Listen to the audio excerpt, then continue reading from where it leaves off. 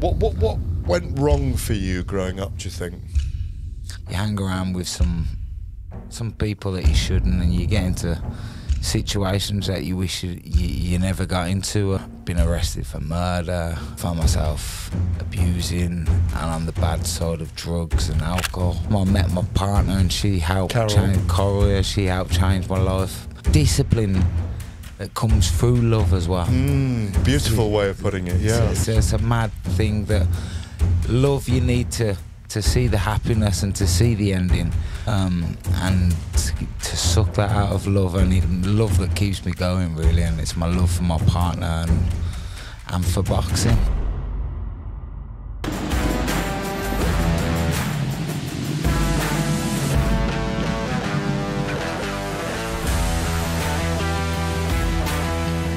This is Fight Club.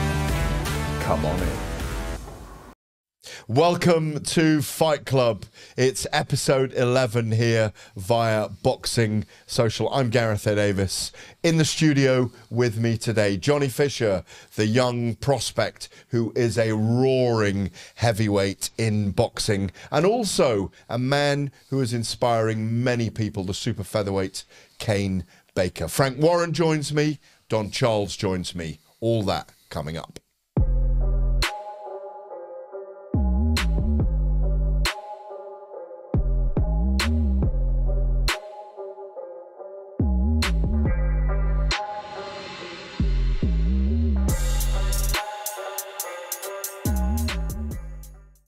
Welcome to Fight Club. I've got the two men in the studio, the main men today, Johnny Fisher, Kane Baker, both fresh off fights. Let's talk to you first, Johnny.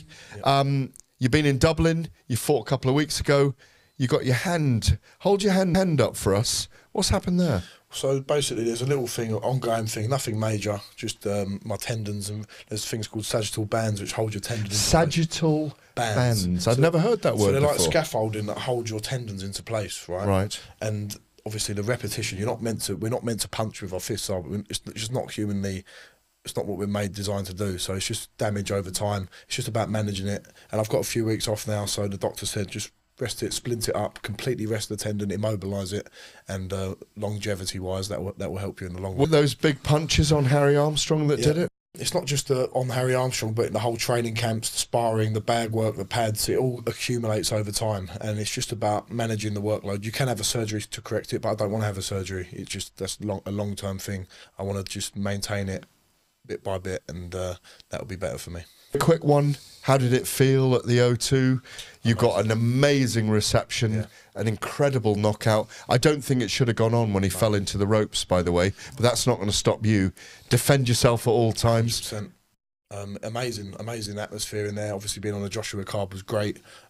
What a tough man Harry Armstrong was. I had him down in the first 10 seconds, and I knew I had to pace myself because it's a 10-round fight. If I had to go to points, you had to go to points, but I'm glad I showed I got the power late on as well. And yeah, I probably knocked him down in the 4th round as well. The ref didn't give it. I don't know why, and then finished him off in the 7th. So credit to Armstrong as well. You've clearly watched it back.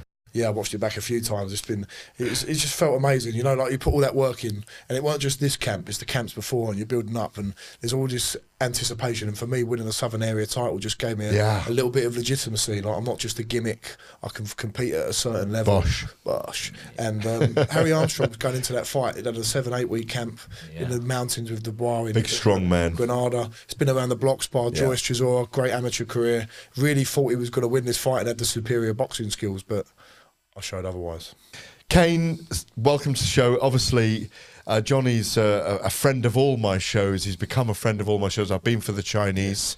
Hopefully, at some point today, he'll invite you for a Chinese with the family. You fought Jordan Flynn at the weekend. It was a draw. Yeah. You've got your scars. Got the old headbutt scars. You got, is that cuts on both eyes? Cuts on both eyes. Cuts on both eyes the fight before as well. Over 20 odd stitches in the 2 fights. Yeah.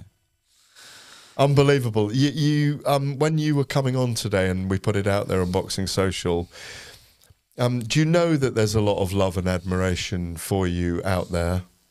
I have received a lot of love, a lot of questions, and ways I can relate to people from my lifestyle and the life I've lived.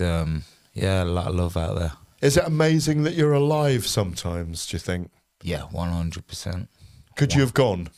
Yeah, 100%. I've been in some sticky, some real rough situations as well through my life.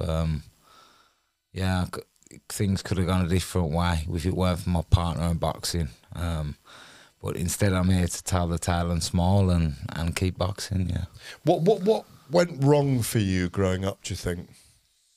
I don't know if it was growing up or when I grew up and put myself in some bad situations, and you hang around with some people that you shouldn't, and you get into situations that you wish you never got into, and I found myself in some real pickles.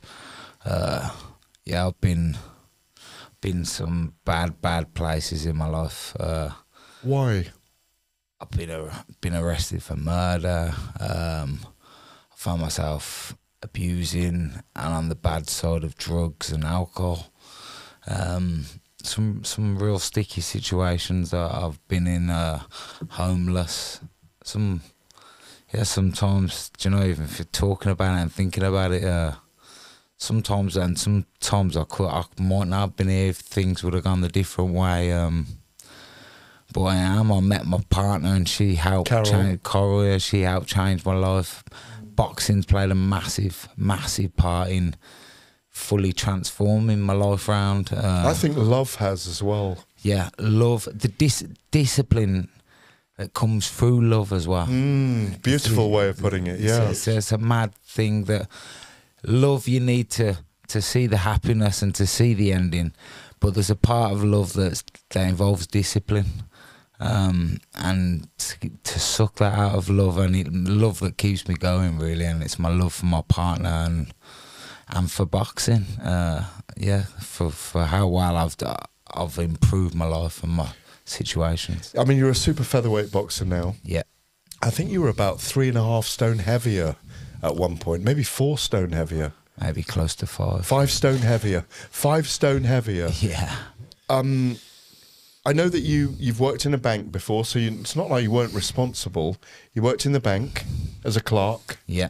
You were 19, I think. Yeah, well, I think I started at 17. I started in the bank cleaning. I got kicked out of school, and my mum had a cleaning contract, and she sent me there as a cleaner. I used to clean the coffee bins out. And I got speaking to some of the managers, and he said, I can maybe get you in, and I wangled my way into the bank. That was your first lifeline into things working. Yeah. And like I said, I got arrested for a charge I didn't commit, but so my job come crashing down. I lost my job. My savings I'd saved to buy a house, and went with that, and I fell into some bad situations, and alcohol and drugs took over really, and was that numbing the pain? Is yes, that what? 100%. Where does the pain come from? From being in bad situations and seeing things. I've seen a lot of stuff growing up. My mum brought me up 100% to the best of her ability, and she worked. We had no father role, no nothing like that, but she used to work 3 jobs. So we had somewhere to live, and when your mum does that, she don't get to see kind of what happens. And I kept a lot from my mum, some of the stuff I got up to. She's probably a great person, isn't she? Oh, she's great. She's biggest fan. Great. Biggest fan, 100%. Biggest love. But like I said, she was working 3 jobs so we had a roof over our head, and she didn't see a lot of the stuff I got up to, and I'd be embarrassed to tell her some of the stuff I got up to, but she heard a lot of things. I got the murder and the police kicking the door and the house getting trashed. My mum had to move away for her own safety. Some of the stuff I got involved in. And I'm always in debt for my mum for what she's done for me and how hard she worked and what she taught me in morals and things. Because I did lead a bad way of life, but my morals were never bad. I never set out to ever hurt I think that's anyone. clear in the way you are as a person anyway. I never set I think out it shines to, through, doesn't it, Johnny? It does, 100%. You can tell you wouldn't be here now if it didn't. Good people know good people, don't they?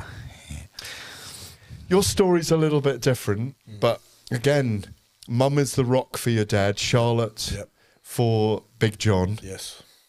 But you know this story because it's a story that I think it's very inspiring, and it's a story of Arturo Gatti or Johnny Tapia, kind of lunatics, really. I'm not calling you a lunatic. Yeah. I think maybe we're all lunatics, but it's honing that lunacy into something that is rigid, forward-thinking, and in the end, beautiful. Yes. It's beautiful to hear you tell that story, and here you are now looking phenomenal shape, cuts on your eyes, more fans than you had before. I want to say, is it 11 wins, 10 losses?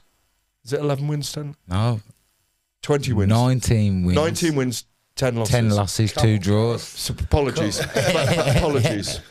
My point is, for some people, it's the undefeated record. Yeah.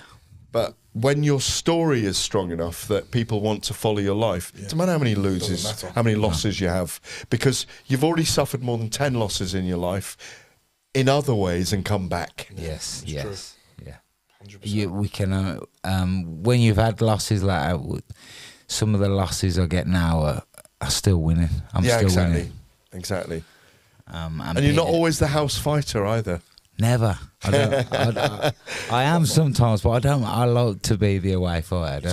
He's an old school fighter. Just turn up, do the job. Yeah, that's the only thing I haven't done yet. Is been in the crowd. I do when I go watching shows.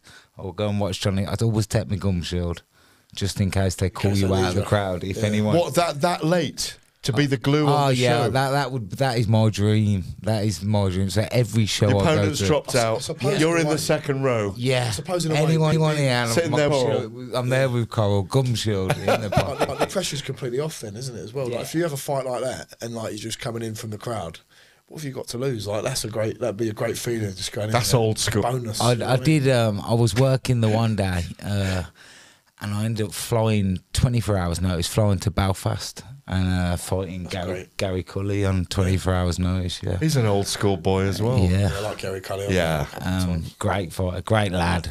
But 24 hours notice. I've had a couple of days, a week. It's the buzz. What's Mum's name?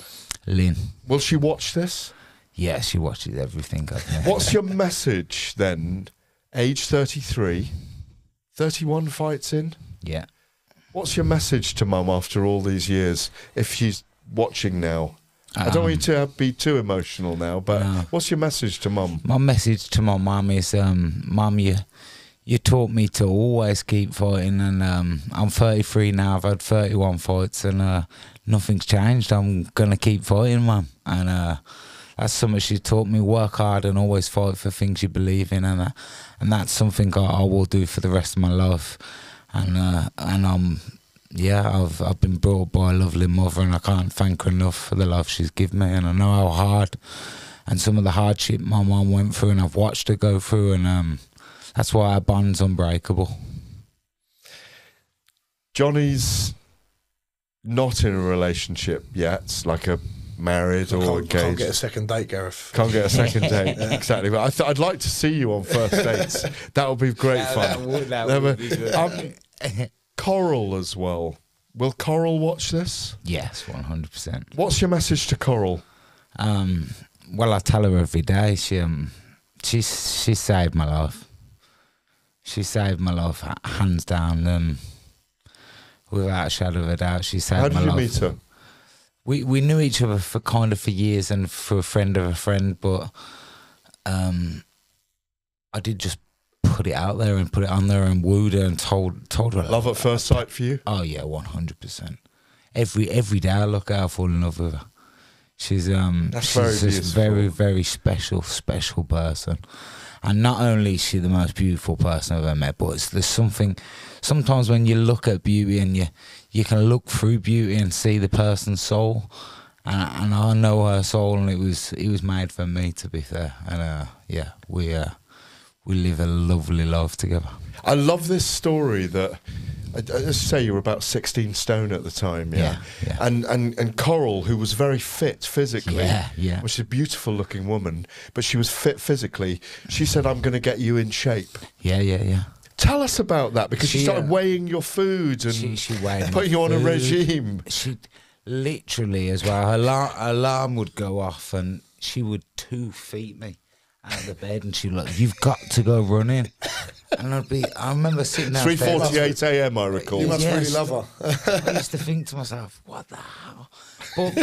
But because she said it, I would have done anything she would have said. You know, I'd have ran barefooted if I'd have. But luckily I was allowed to run in trainers. But and I did. I stuck to her training regime. She's been my coach, really, my life coach. She in the corner with you? No, but that's something we're looking at. We're looking at. I got my coach's license, and she was meant to come along, but she was a bit unwell. So I'm going to look at badging her up, maybe. And I mean, you're a handsome guy, and you're fit, and you got all the tattoos. Now I'm going to ask you about in a minute. But she loved you when you were 16 stone. I know. She must really love you now. Well, this is what I say. I do say that. So I say, are you looking at him over there, that big guy over there? I know you. She might be looking at Big John. yeah, Big John. You can always put weight on for her later on. Come Yes, definitely. She misses. If she wanted you to put weight on now, would you put it on? She wouldn't ask me to while I was boxing. She wouldn't. But sometimes, especially like the last week of before I go to fight week, she'll go, "Bloody hell, where's your ass?"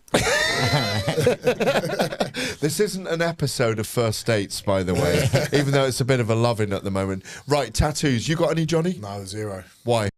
Just never had something meaningful that I need to put on. I think me and Sonny Cannon have made a pact. If I ever win a British title, we'll get Bosch on our. Oh, okay, nice. Yeah, that'll be the one. When you win the British title. When? Well, I like the positive. I'm 100% going to get that tattoo as well for Johnny. Bosch. Are you going to get a Bosch? When he wins the I was British thinking, title, yeah. got to get a little one for me as well, Kane. That'd be brilliant. Is that Depends how far you want to go, Gareth. But There I'm you happy go. with just the simple 4 letters. But yeah, that I feel like when you get a tattoo, it'd have to be something meaningful for me to do it. You know, it'd have to be something. But I can appreciate why people get them 100%. Absolutely. I've got one, and it was a meaningful moment, getting my body back in shape after a heart attack, losing 20 kilos.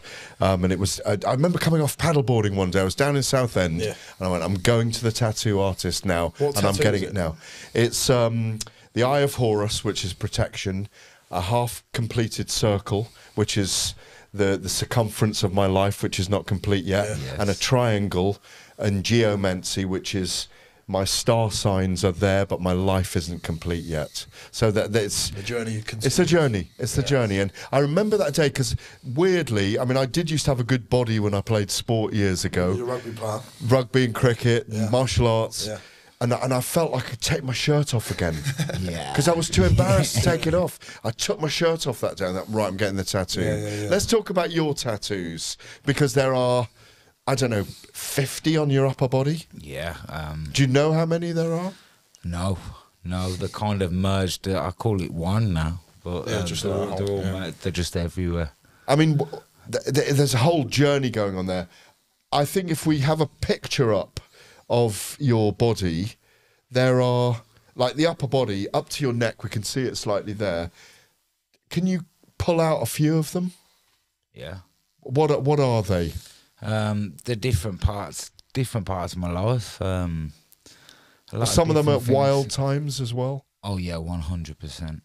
Some of them are at wild times, which is as mad as it sounds, and you think, oh, he must regret that then. But they're not, because I can sit down and I can go to the part and I can remember how I was feeling at that time, what was going on in my life at that time. So to me now, it's like a shirt full of medals because I've overcome some bad situations, and my tattoos are some bad situations. And the last few I want to get now really are some good time. The only thing is I've realised now that the more that I've had, they really, really, really hurt. Yeah. Whereas What's your favourite one? One that you maybe look at the most, that catches your eye? the one of me in the corner on the boxing in the corner of the ring. Go on, just hold that up so that's... It says next to that, every risk is the chance. Yes. And it says there, police line do not cross, and there's alcohol, there's drugs. You've got the dice going on. The dice. We need a have dice always been sponsor there. for Kane Baker, by the way. Yes. A betting sponsor. Big shout out to my sponsors, County Clean and Nitrous Competitions. It's all on this show. Great to have the boys in the studio. Frank Warren is up next.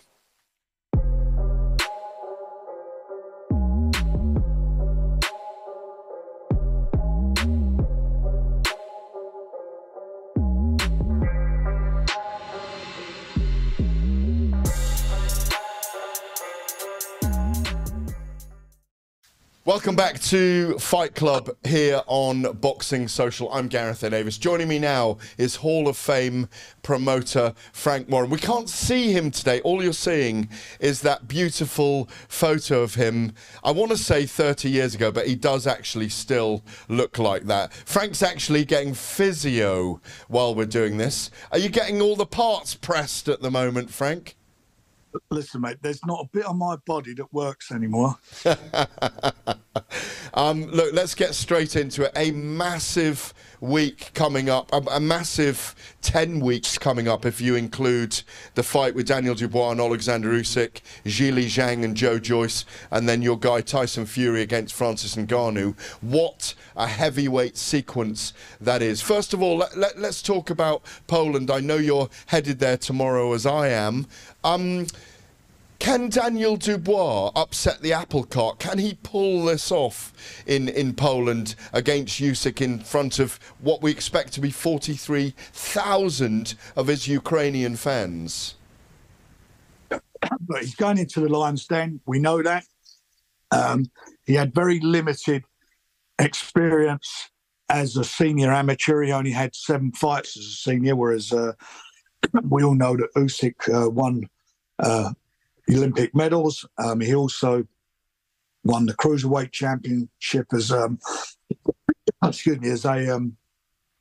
a professional, and he's undefeated as the heavyweight champion, beating our own Anthony Joshua.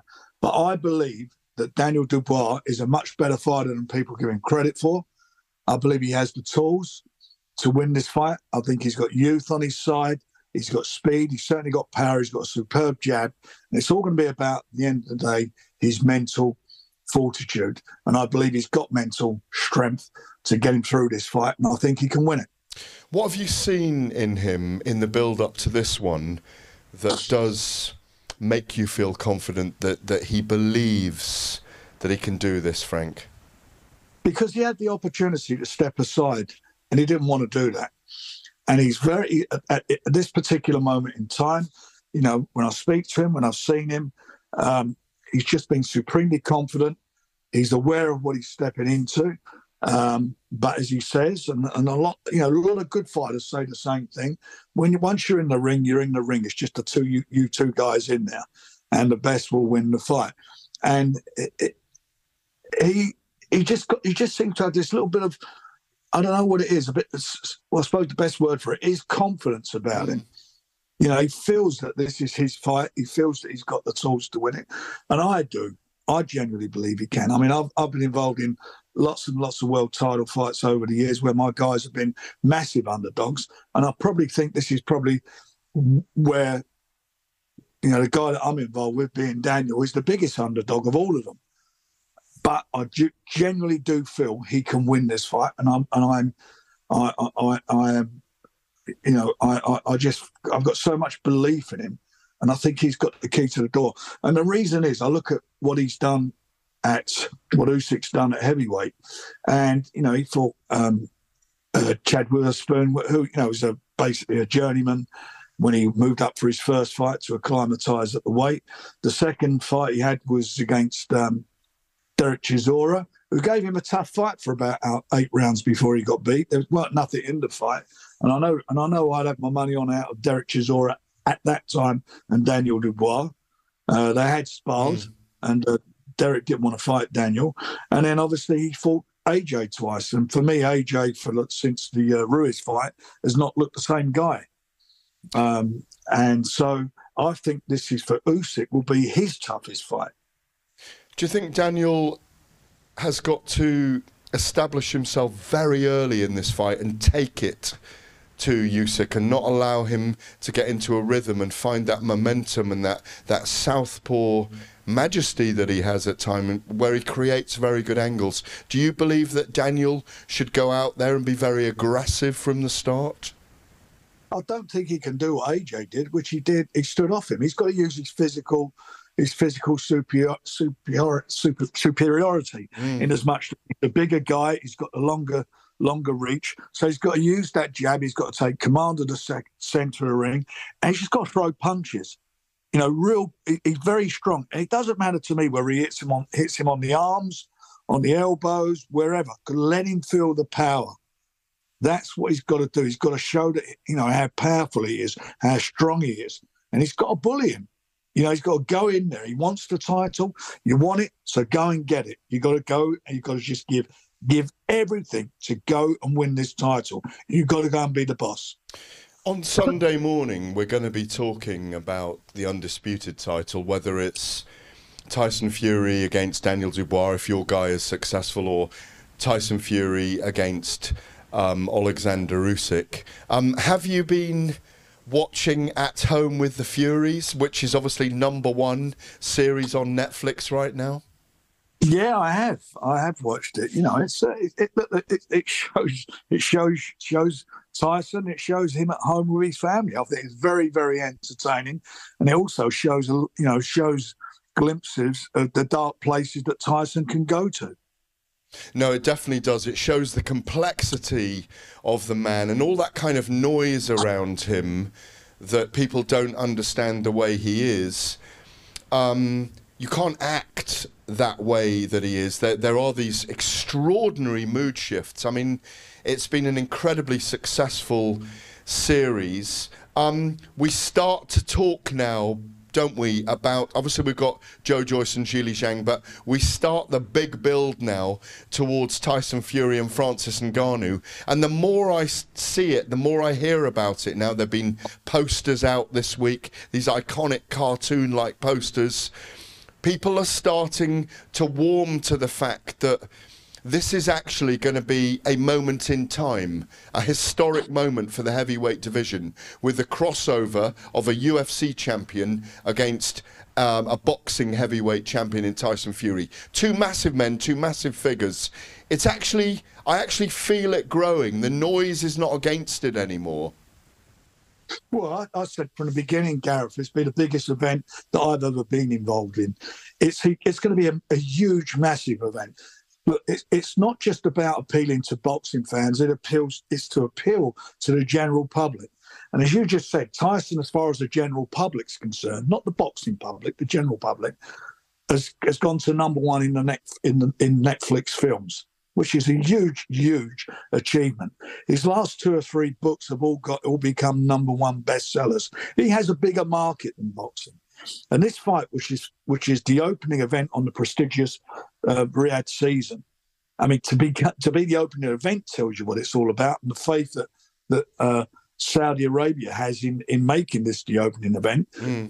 Tells you what it's all about. It's a unique fight between 2 guys from 2 different disciplines, the best of their disciplines, the WBC and lineal heavyweight champion in Tyson and the UFC heavyweight champion in Ngannou. You know, and I've got to take my hat off to Ngannou because he wanted to do this under boxing, under Marquis of Queensberry rules. That's what he wants to do. So this is what we got, this massive event. And I look at it as a boxing person, and I look at it, you know, and obviously favouring Tyson and a big believer, as you know, in Tyson. And I think to myself, what can this guy do? How does he make this fight? How does he win this fight, Ngannou? Can he win it? And it seems to me, and I may be wrong, but I don't think I can't see him outboxing Tyson. I just can't see him doing that. And you know he's a massive puncher. He's the hardest punching heavyweight in any sport. He's in the Guinness Book of Records for the biggest punch. So he needs to win this fight. He needs to knock Tyson out. He needs to knock the fight out of Tyson. So you know, whilst this fight lasts, it's going to be exciting because that's what it's going to be. It's a fight.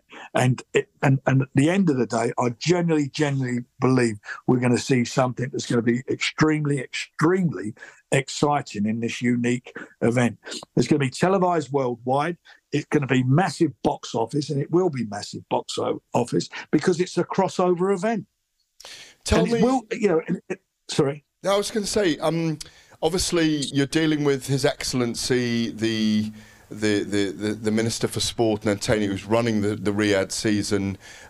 Tell me about dealing with the Saudi Arabians on this. They're very, very serious about sports entertainment and big boxing events, and maybe they are the guys that are going to make the undisputed title possible as well. Is that right?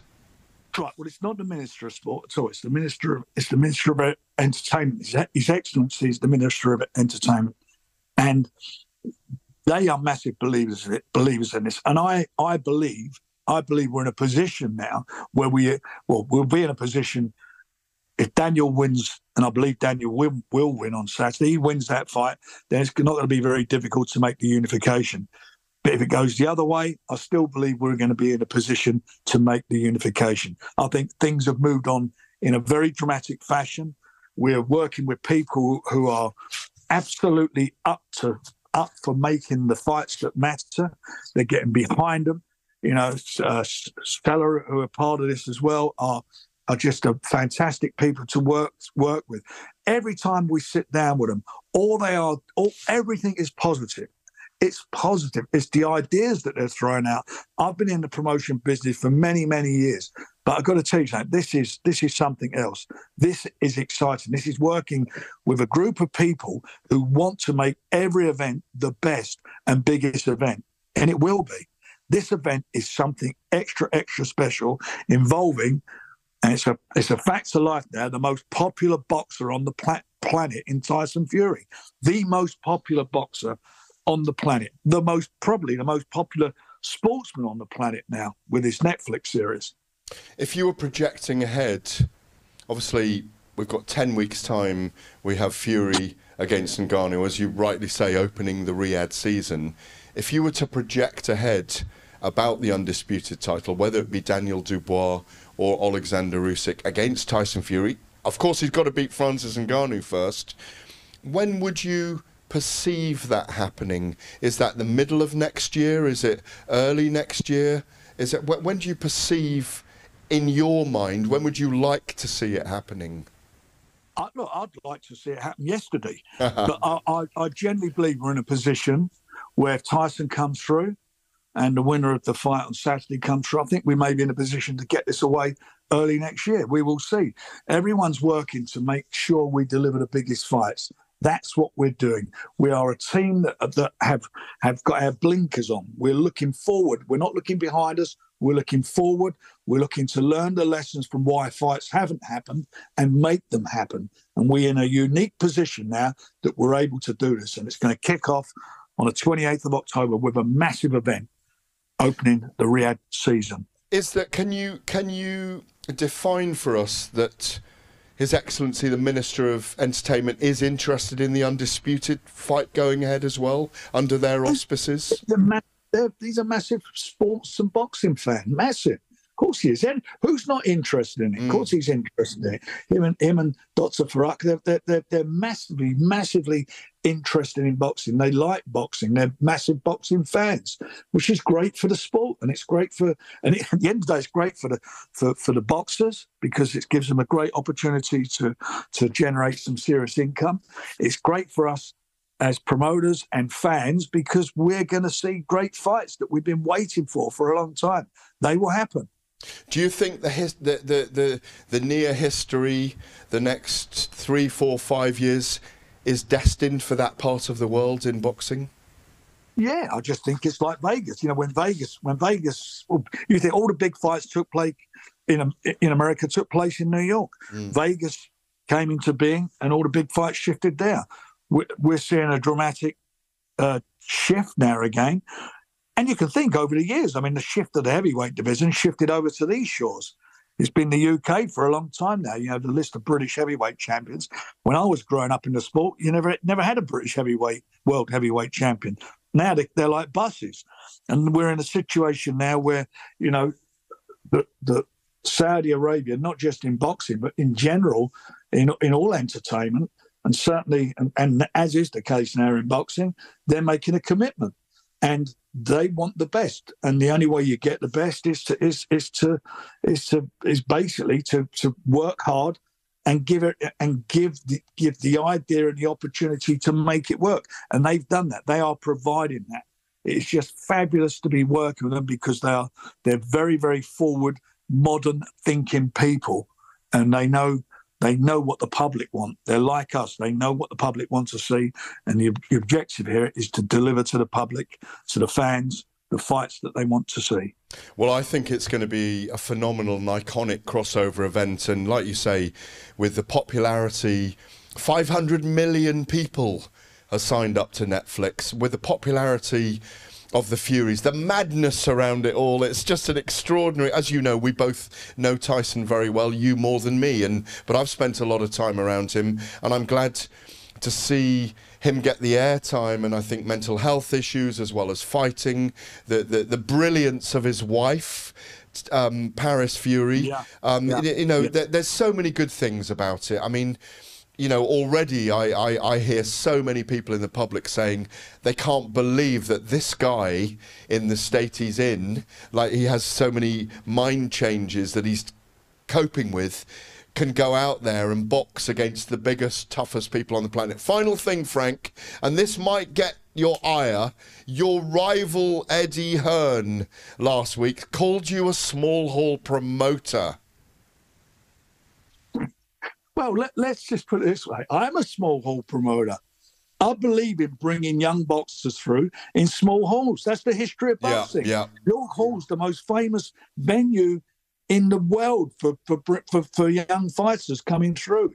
It's a spiritual home of British boxing. I love promoting now. I love the shows we put on there. You know, Dennis McCann was involved in a brilliant fight on Saturday, which had an unfortunate ending with with his cut eye. But it's our young guys. It came through and we're showing them, and they're getting exposure. And they're getting exposure on the biggest platform, TNT. Massive platform. This is not Dead Zone. This is TNZ, where the guys are being seen. And at the end of the day, when you're coming, and you want me to hit back on what Hearn said, our fighters are young fighters. They are what we generally mean as being the next generation. His next generation show on Saturday, which is in a venue that was curtained off and was still half full of the curtained off arena, the main event was 30 years of age, and they're calling him the next gen. Now, he's a good fighter, by the way. I'm not knocking the fighter, but come on. Even that's stretching it a big fighter, the next gen. There's hope for me. At my age, if 30 is the next generation, then 71 is the new 41. Enjoy the rest of your physio session, Frank. It's always a pleasure to speak to you. Thanks so much for your time today. Cheers, Gareth. All the best, mate. Cheers. That was Frank Warren. Back in the studio in a moment with Kane Baker and, of course, Big Johnny Fisher. Don't miss it.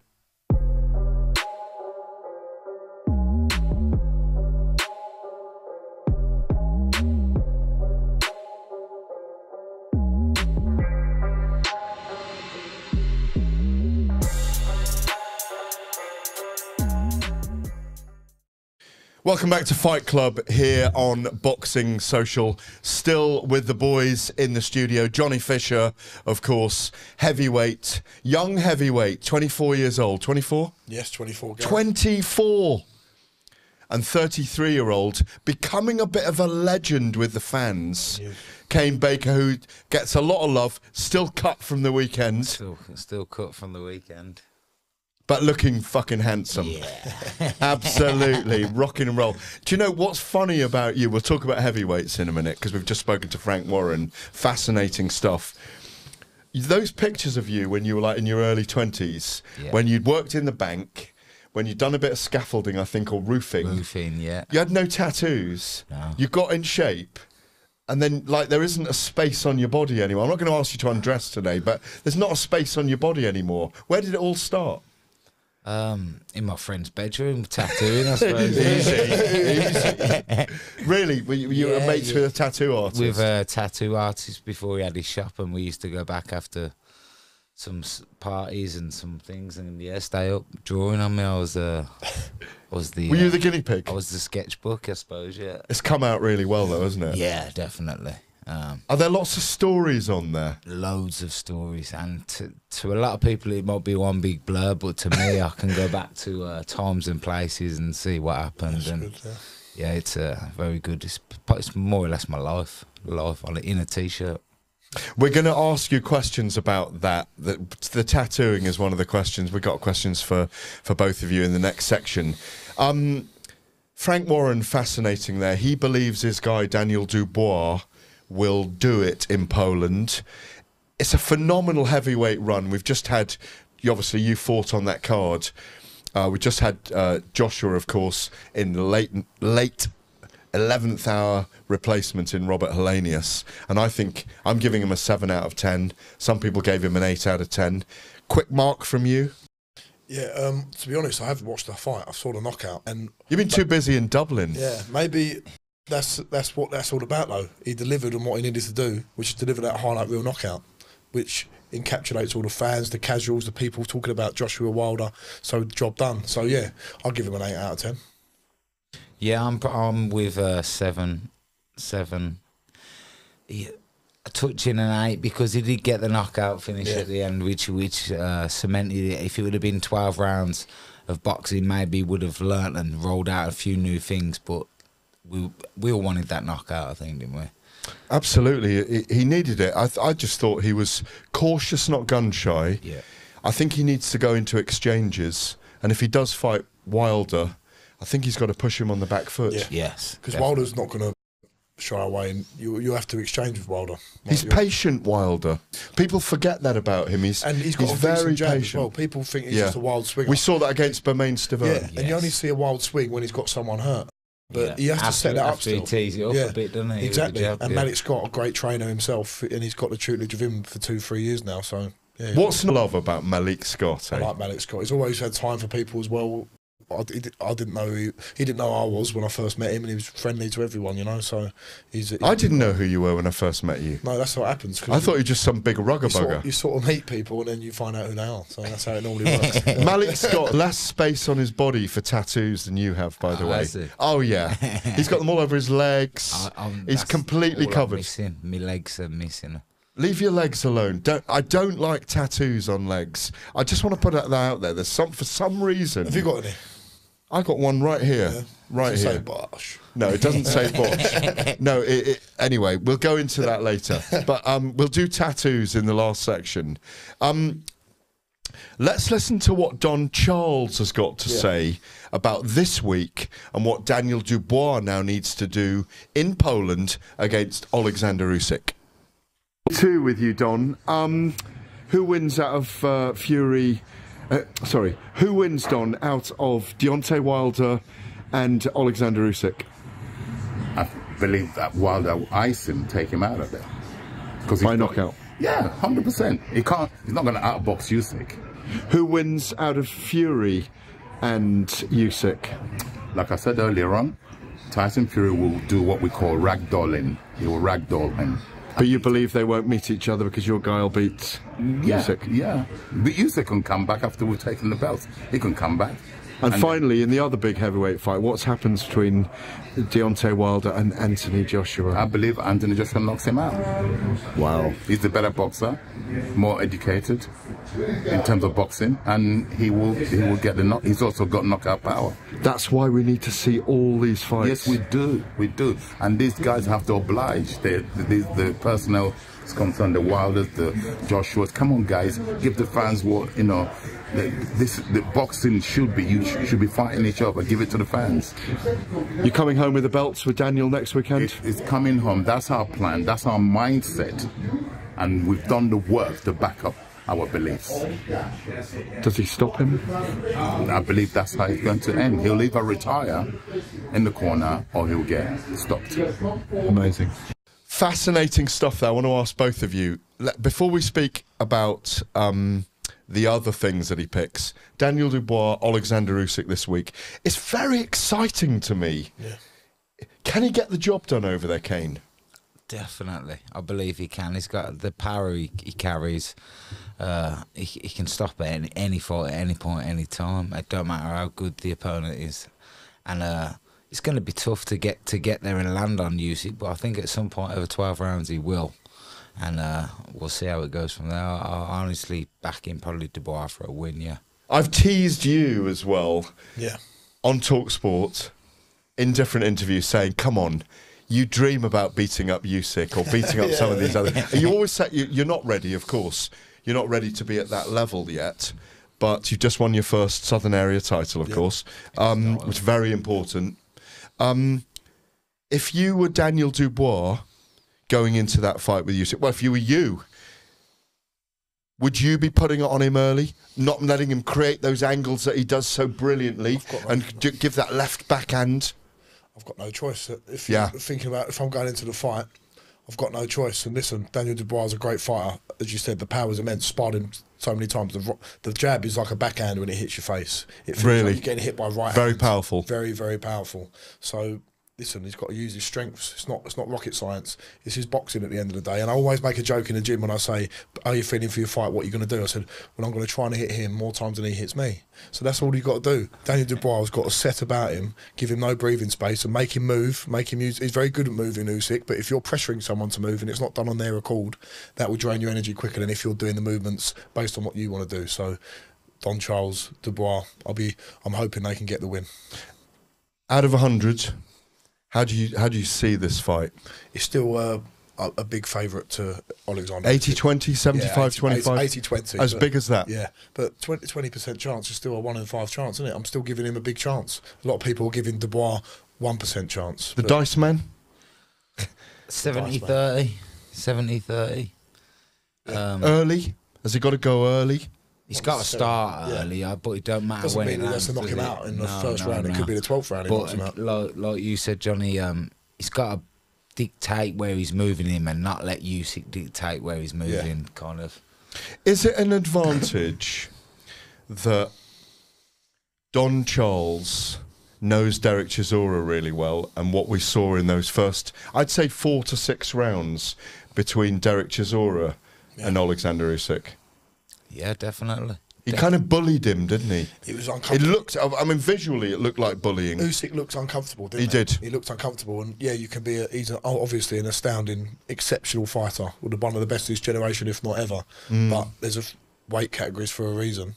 And if an 18, 19 stone man's bullying a 15, 16 stone man and makes it pay, that does pay a huge difference. 100%. You two both do it. When you go in there, you do it. I'm an observer on it. Sometimes when I'm watching, you see quizzical looks on people's faces when they're being dominated, but you see the face change. You see the spirit change during a fight. Yes. Yeah. My feeling is Daniel Dubois has to get the job done inside 6. That's my feeling, because Usyk's he's such a lunatic anyway. Yeah. He's got war in his own country. He's served on the front lines, and this is just a fight now. It's just a fight, nothing more than that. Is there a moment here that Daniel Dubois must take and dominate and finish, rather than let Usyk into the fight? Well, from earlier, he's got to be on him, and like you said, he's got to that face or that feeling. Because you've been through it. Yeah. You've been through those fights when you're under pressure, and you know you can come out the other side. Yes, yeah, definitely. And he's got to squeeze the pressure early, and to stop the smiling of Usyk and the moving, and just land the bombs on him. If he sees a chance where he is uncomfortable, he's got to capitalise on it. He's not going to think, "Oh, I'm going to get him later down the line." If you see a chance, you've got to think, right, it's now or never. But he has got to do everything to make it. It's going to be the hardest tempo to lift him, to go from the off. But he has got to squeeze him so Usyk is in hell from round 1.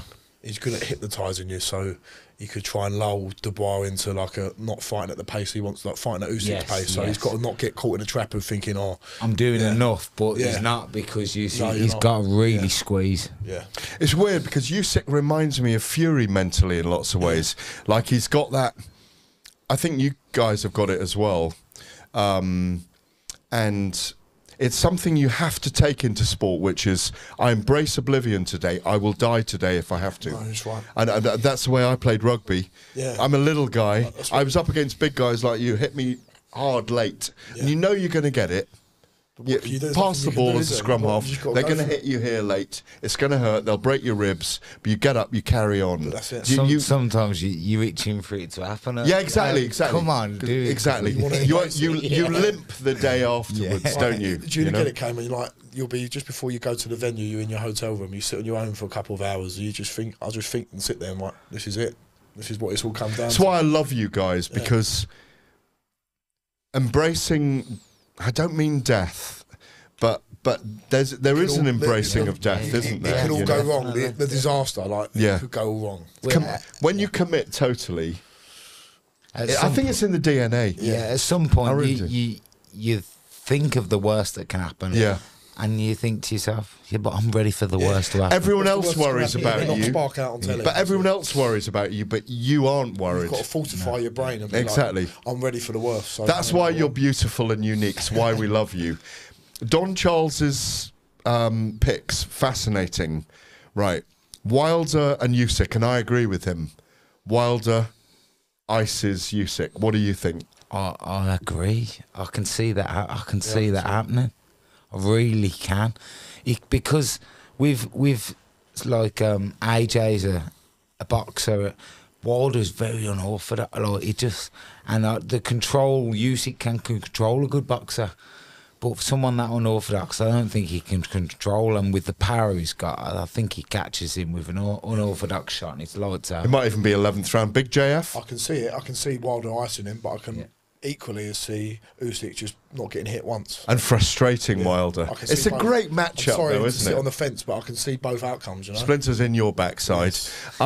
Johnny, to you, he thinks that Anthony Joshua knocks out Deontay Wilder. Oh, that's an interesting take. I'd love to see Anthony Joshua do it, because, as I said before, if Anthony Joshua is doing well, it galvanises the whole country. I remember back in 3-4 years ago when he was flying, everyone was boxing. It was like boxing fever, wasn't it? Everyone was behind him. So I'm hoping he can do it, but I'll probably say Wilder's the favourite going into that fight. I think it's weird how styles make fights and so I really believe AJ might have the beating of Wilder. That'd be great if he could. I'm not convinced. No. Because I think he needs to commit. Yeah. Not overcommit. Yeah. Educated pressure. Yeah. But I so want him to do it, but he needs to believe. Needs to believe. Yeah. You know, it's a difficult one to pick. Yeah. I've gone for Wilder inside 7. Yeah, I can see that. But we've got to see them, haven't we? That's the point. Hopefully this year. Fury against Francis, Tyson Fury against Francis Ngannou. I talked to Frank earlier about the enormity of this at home with the Furies. Have you watched any of it? Yeah, I watched it. It's really good. I haven't. I'm just finishing some at the minute. It's the next one. Are you and Carol going to sit down and watch it? Yeah, we're going to definitely watch it. I can't wait to tune in. You've seen it. I've seen the whole series. Have you seen it? Yeah, we've been watching it. Really, really good. I like the beginning bit when a man comes up to him and says, "Still think Joshua would beat you." Yeah, yeah. The cheek of it, you know? The cheek of it. But he takes it like he takes a bit of crap from his kids. What does he say back to him? He said, "I reckon any man on this beach could beat you," he says back to the man. He took it well, you know? Yeah. He's a funny character. Oh, I think the interesting thing to come out of the series is people realising that it's not a joke and it's not a fake, it's not a parody, that he's got bipolar. Yeah, he's a great character. I remember sparring with him before the Wilder 3 fight. Just a normal bloke. He drives to the gym in a Lamborghini or Ferrari, but he's just a normal bloke still. Then he empties the bins. Yeah, he's fair play, you know. As Paris says to him in the series, Tyson, it wouldn't matter if you had 10 quid or 10 million quid, you're still going to be the same. Exactly. It's great. It's a great way to be. How amazing is she, though? Yeah, she's brilliant. Yeah. She is brilliant. You can tell there's a genuine support and love for her husband, which is great to see. I'm really pleased for the traveller community that, because Tyson doesn't put himself out there politically. No. I've always pushed him to do that, but they are a great advert for travellers who are really hard-working people. But he's a world champion as well of everyone, so he like sort of transcends. He's not just he's great that he represents it, but he transcends all that boundaries, and that's what a great champion does. They don't just resonate with one group, the whole country or the whole world. Everyone in the country can relate to him in some, whether it be mental health, his drink, his weight, he's been a traveller. He can relate with pretty much everyone. Well, you know that story as well. And I fought on his undercard on his comeback. And how he was. Which one? Tyson Fury was it? Yeah. And how he was with the kids, like where the security was trying to get him through, and the time he had in every single kid he waited for to, and he was told the security like they're the ones that we do it for, like, and the security were pretty annoyed trying to hurry him up, and he waited for every kid and signed and had photos, and he's a top guy. Imagine you get the opportunity to fight an MMA fighter, i.e. Francis Ngannou, in the Middle East where the big fights are now coming. The next 5 years, I think it's the new Vegas, as Frank mentioned. Yeah. And I agree with him. Yeah, I do as well. They want to commit to the sport. They want to transform their society. They want to bring young people into the fold. They want to entertain. They want to open up their society to show the world where they are, that they're modern, that they want to entertain. Surely you wouldn't have said no to fighting an MMA fighter. Tyson Fury, in the interim, wants to fight for the undisputed title, but fights Francis Ngannou in the interim. They're all pretty much tied up, so it couldn't happen. And it brings something different, and I think it's going to be iconic. Yeah. When we look back on it, yes, I think it will be one of those moments until we look back. Exactly. And everyone there's a lot of people moaning about it, but I guarantee you they're all going to be watching or to keeping tabs. Yeah, pressing the red button when it comes to it. Yeah, that's it. And who are we to begrudge not only Tyson Fury to earn a massive payday, but Francis Ngannou, who's come from the humble beginnings he has in the salt mines of, where was he? It was Cameroon. It was Cameroon. Yeah, it was Cameroon. As an 11-year-old digging out salt from the mine. Now he's fighting for the world heavyweight. You should be digging out some salt mines, or maybe some. You should be down the. I'd be useful down there. I think. We just took out some salt from the KFC. Yeah, I've been eating the sodium chloride from digging out the training ground at West Ham. No, I've been doing my one's selling meat on the back of a van, so I can step with that. Digging out the cheese. Yeah, the cheese and the meat, and I don't want to think about cheese and meat anymore. I've done enough of that stuff. That's in the past. But I think I'd rather celebrate what's going on over there on October the 28th. Definitely. The opening of Riyadh season, music, sport, entertainment. Yeah. Boxing is being Francis Ngannou, Tyson Fury is being placed at the top of it. The opening ceremony, if you like, of like an Olympic Games by their Minister of Entertainment. It's our sport. It's a spectacle. Yeah. It's going to be a spectacle. That's what you would call it, I think. It's something that's never really been seen before. I know we've seen the crossover of Mayweather-McGregor, but two heavyweights, arguably the hardest punching one ever to have lived, and the greatest boxer at the minute, and heavyweight at the minute, Fury. It's a great spectacle. What happens in that fight for you, Kane? It's again, Fury being... He can't get hit, can he? Fury being how he is...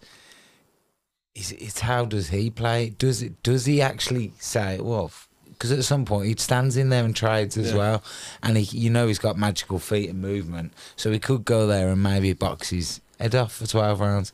Yeah. But he's that Fury. There's a little bit of a naughty kid in Fury that might just stand there and swing it out with him. Well, it's a bit like Mayweather I say he sat back for 4 rounds. I remember watching it. I mean, obviously, I did a lot of work on it. I wrote in the programme. It was one of the most amazing times and events I've ever covered, with Dana White crossing paths with boxing people and kind of standing there with his arm around Mayweather, which you'd never have expected. No.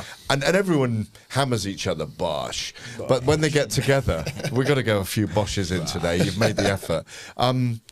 But when people come together in fight sports, they actually get on, all of them. I can't believe Eddie Hearn and Frank Warren have never met, but they would get on because they've got so much in common. When this happens, come on, will Francis Ngannou gas after 4 or 5? Or could we face a catastrophic big punch knockout from Francis Ngannou and then they have to rematch? I think if Fury turns up and he's switched, like just normally switched on like he should be for any fight, I think he can box him if he wants, or he can beat him up if he wants. That's what I think. I think he beats him quite easily. I do as well. I think he beats him quite. And it's mad what you said, because they do 5-minute rounds, but they seem to gas a little boxing. But they can go to the ground, can't they? That's what they all say when they come to boxing, is that, well, you call it a rest, but have you ever wrestled? Yeah, I was going to say. I used to do judo. Like, it's so exhausting, but it's a different fitness. Yeah. When you've got to bounce up and down on your feet and be switched on, and you've got the expectation not of someone grappling you, but someone going to potentially knock you out. It's a different mental stress as well. Apparently, Sam Jones says, when Joe Joyce... I was about to say this. And what? Yeah, go on. Ngannou sparred Joe Joyce. Yeah. And they went at it. Yeah, they went at it. But hammer and tongs. Joe Joyce got the upper hand, like in quite pedestrian fashion, I would say. Yeah, but Ngannou doesn't hold back. No, and out of all the heavyweights, like maybe Joyce would give Fury some good work. He would. He would. So that he can definitely whack, because Joe Joyce, we know, he's got a granite chin. We saw that in his last fight with Zhang. Ngannou can definitely whack. So Fury has got to be on his game, because if he isn't, and this is a sort of thing where you could take your eye off the ball with a banana skin like this, thinking, oh, he's just an MMA fighter. If he hits you on the chin, you're going to know about it. British fans going to travel out to Fury and Ngannou? Are you going out? Oh, no. If you had an invite, would you go? Yeah, definitely. Yeah, definitely. Mike Tyson's going to be there. What do we make of Mike Tyson training Francis Ngannou? I love it. Oh, I didn't know that. That's brilliant. Yeah. What do we make of that? Well, it's a good man. If you're looking for a knockout, which is what he's not going to outbox him. We talk about Dubois not outboxing Usyk. It's even more the case for Ngannou with Fury. So, what better man as a knockout specialist than Mike Tyson? If we start seeing those shuffling feet from the little rock. Who knows? We don't really know how good Ngannou is at boxing, because we never had to see him have a professional fight. So, it'll be interesting to see how he does against the best in the division. Mike Tyson, you both love? Oh yeah, he's iconic. I think he's incredible. The zen of Mike Tyson, the change in him. The weird thing about Mike Tyson is everybody loves Iron Mike Tyson, but he doesn't like that version of himself anymore. It appears sometimes. It's like the devil in us. It's like the dark side of us, isn't it? I've seen him talk about how it's gone, like that savage mentality he had, and he said, I can never get that back now. Like, it's gone. You know, the Iron Mike, it might come up every now and then, but he said, then I've seen an interview, he said, then days are gone. And he was breaking down into tears talking about it. Fascinating stuff. Yes. We got your questions next for the boys in the studio. Bosh.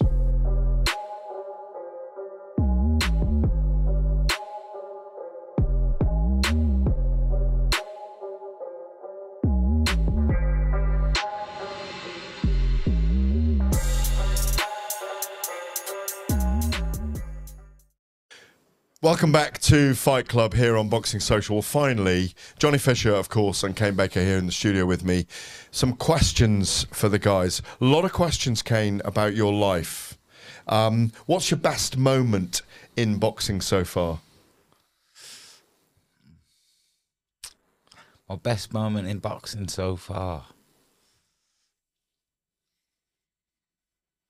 Walking out in Birmingham Saturday night was something, you know. To first time there, first time on a big show in Birmingham, and to have I had a good few hundred fans there, family there, something that I'd never done. So that was a massive moment for me, really, to take. And boxing hasn't been in Birmingham for a good few. Like Matchroom hadn't been there for a decade. A hell of a long time.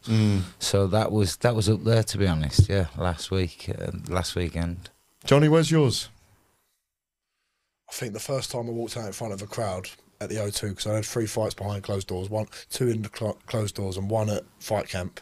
And then I remember being in the changing room and Eddie kept walking in and out saying, they're going mental for you out there, John. And I thought, oh, he's just bigging me up. The Romford Army. Yeah, because I sold about 1,500 tickets, 1,500 to 2,000, and I thought that would be a little section of the O2. And I got in there and the whole bowl was full of my supporters, and it did stiffen my legs up a bit in the ring. I was like, oh, bloody hell, I'll never, because you're new to it all. That was probably the best moment. And they're the 1,500 that you sold, but they then multiply with random people. Yeah, that's what I mean. It's just crazy, and yeah, that's the great thing. That's like why it was good to fight on Joshua's card, because I was only given 500 tickets for that, because obviously it sold out itself. But all them people in there, if 10% of them become supporters of me as well, it's great. What's that feeling like though when you leave after whether you've won or lost? When you leave, and people on the way out or people at the after party saying, "I love you, I respect you so much." It's new fans. Yeah, it's overwhelming. It really is overwhelming, and even to people. So if you go out with you end up going down to your own section of small people, and go somewhere, and then someone recognises you, and even that's overwhelming. Yeah. Wow, you had a great fight, and yeah, it's a privilege, isn't it? Yeah, it's a privilege. That people are paying their money to come and watch, stay in hotels and stuff like that, and they plan their weekend to come and watch you do something that you love, and it's a great feeling when you deliver a good fight for them. You know, like for me, I've had some fights where I've knocked people over in the first round, second round, because I've got the power, so I'm going to do it. But the last fight I had, Harry Armstrong, 7 rounds. Gave people a little bit to show a little bit more, and you feel like they've got their money's worth there, you know, and that's always a good feeling as well, not just for yourself. But then you still boshed him in the 7th, which was nice. Still going out there. Kane, Navid ZF said, question for the champ, Kane Baker Boxing, bro. How did you become a pro boxer? From white collar boxing to pro. What advice would you give me or anyone like me? So any advice from going from amateur white collar, I suppose it's down to working hard, and that's the advice I'd give, is keep working hard and keep trying to better yourself in every way. For me, I went from doing the white collar, and I went to a total combat tournament and ended up getting my license. That was at BT Sport, yeah. In that tiny, I mean, it was the size of the studio, wasn't it? Yeah. There was no hiding place. No hiding place. And I got my license that way, kind of. And the board, they don't do it anymore, but they come out and watch me spar, and mine kind of went that way. But yeah, again, from where I was to where I am now, it's just been consistent hard work, and that's the advice I'd give to anyone. Was there a moment you knew that you should turn pro? Was there a moment? No, I did used to like get out of the shower and stand in the mirror and be like, and announce myself and that kind of thing. In the buffer voice. Yeah. Ladies and gentlemen, definitely in the buffer voice. Kane Baker. And yeah, I used to do that years ago, and my missus used to say to me, "You're magic." I was like, one day I'm going to be a pro. And I never thought it would actually come, but it did come, and it was through persistence and hard work. When was your moment then, when you knew? When I sparred Dave Allen the first time, when I was second year at uni. I think I was 18, 19.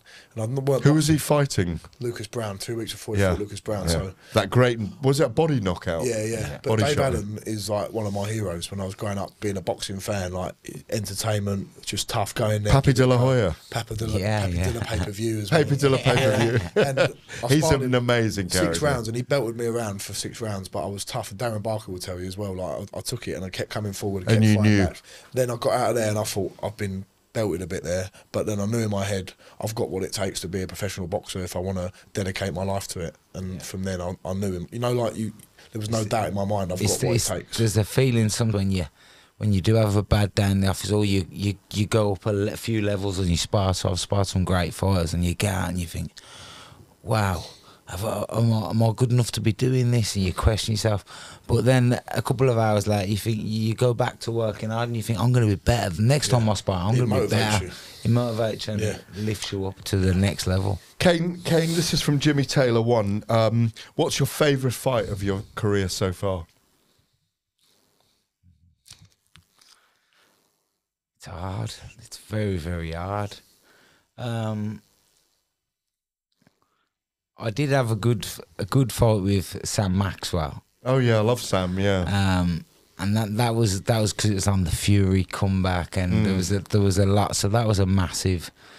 But fighting Conor Ben at York Hall was up there. And then how good is he? Conor Ben? Yeah. I think he's. Is he world level? Yeah, definitely. I know. I fought him in my fight. I think 100% he wins a world title. He's got that chip on his shoulder where he could be. He could get to a certain place from his name and from being, but he's not happy with that. He wants to do it. Boxing's one sport where having a dad won't get you anywhere. You get found out. So he's here because of his own merit as well. Yeah, definitely, and he wants to do more on his own merit. So I believe he can 100% go all the way. Obviously, we talked earlier about your weight loss, and it is about exercise and diet. Yes. Well, regardless of what anyone ever says, we'll talk to you about that in a minute as well. What advice, Kane, do you have? This is J. Rin Belfast. So many questions for both of you today. What advice do you have for achieving and maintaining weight loss, given your own inspirational transformation? Also, following a cracking display at the weekend, will we get to see you two run it back anytime soon? Trilogy on the cards with Flynn, isn't there? Yeah, 100%. I'm ready to go today, to be honest. So hopefully we get some news followed up on that and the trilogy comes out.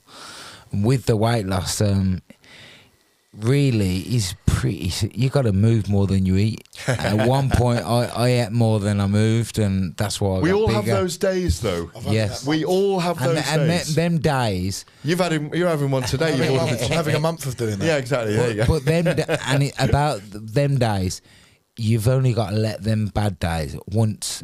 Just have once, and then allow yourself, though. Yeah, allow yourself, and don't feel guilty. Yeah, definitely. Yeah. Is it a lifestyle then? Yeah, lifestyle. You don't drink. You don't smoke. No.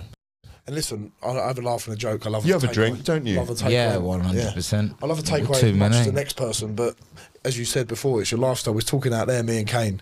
Like after 2 weeks of doing nothing and chilling out, you love going to the gym. You just, that's what I'm addicted to. You going and training. It's like a mental release. It's become part of. It becomes who you are, doesn't it? 100%. He trains. He's 76, 77 now, and he trains every day still. It's just become. And if there was one thing he wouldn't want took away from him, it don't matter about anything. He wouldn't want that training took away from him, and that's how much of a lifestyle it becomes. That's it. And you know to get better in the field that you are. Then the food comes in. There's certain things in the lifestyle, everything. Food is the fuel. You've got to view it as that. You wouldn't put rubbish petrol in your car. But while we were having these 2 weeks, bad 2 weeks off, me and Johnny, we'll have a few Don't worry about cheeky ones. He won't though.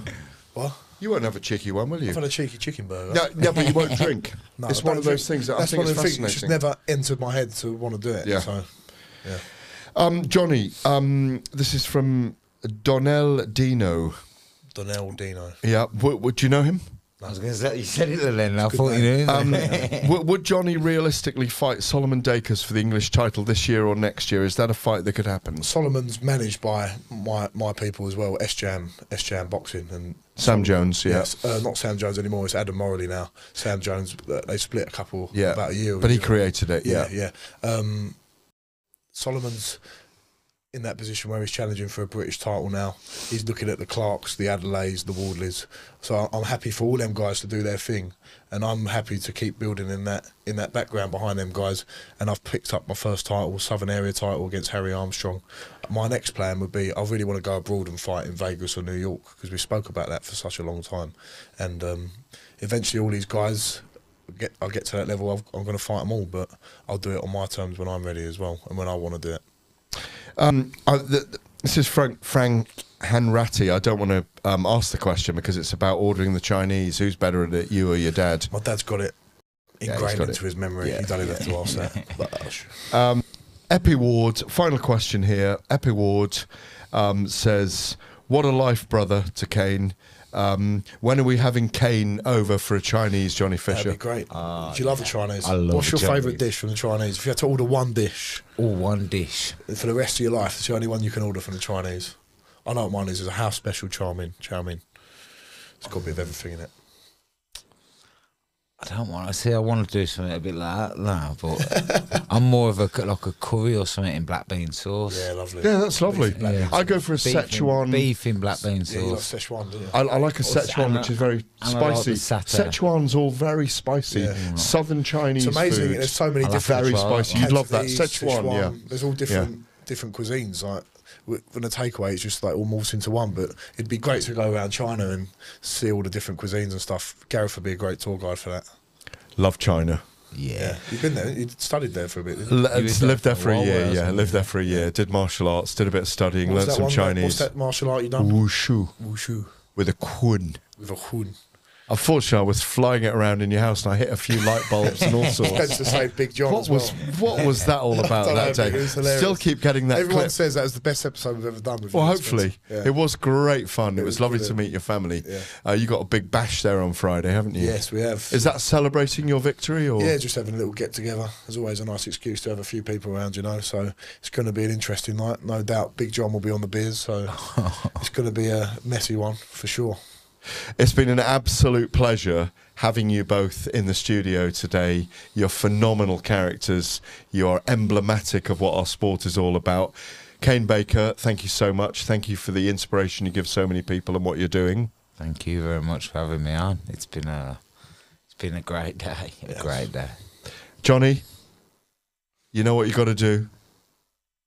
Bosh. Just be yourself, bosh. Thank you very much. Great to be with you, Gareth, and also Kane, who's a proper legend of the sport, a modern legend of the game. So it's great to be here. Great to have the guys in the studio. Thanks so much for them today, and also for Frank Warren and Don Charles. You've been watching Fight Club with me, Gareth A. Davies, on Boxing Social. We'll see you next time.